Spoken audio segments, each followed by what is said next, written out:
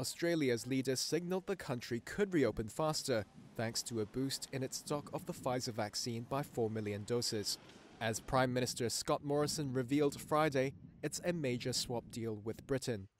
The plane's on the tarmac now, it'll be leaving tomorrow, and those doses will be coming over the course of the next few weeks. This means Australia will have double its September supply of the vaccine.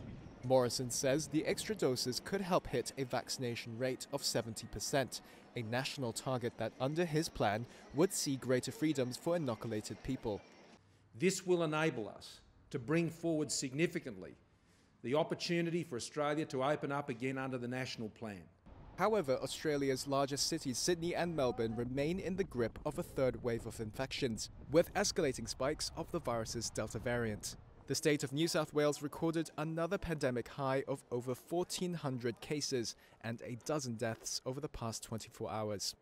Many virus-free states have closed borders and are reluctant to reopen them, given the surge in Delta cases.